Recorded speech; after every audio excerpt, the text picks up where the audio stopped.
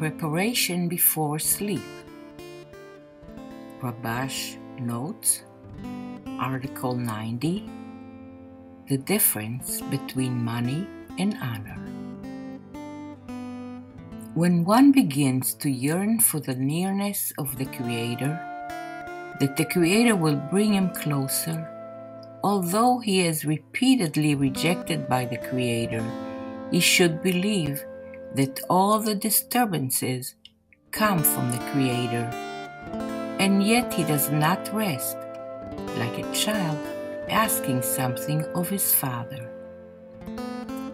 Likewise, when a person yearns for the Creator, although he is ejected, every time he stands up after his fall, he begins to pray once more to be brought closer.